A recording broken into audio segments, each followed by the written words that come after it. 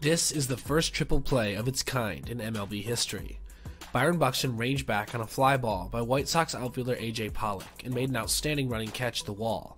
The runners, obviously having some kind of brain cramp, continued around the bases, and Buxton, using his A-plus arm strength, fired a missile into third baseman Gio Urshela. Urshela then tagged the runner rounding second, who was on first to begin the sequence, and then tagged the actual bag, getting the runner who was rounding third at the time, thereby completing the first triple play of the 8-6 variety in MLB history.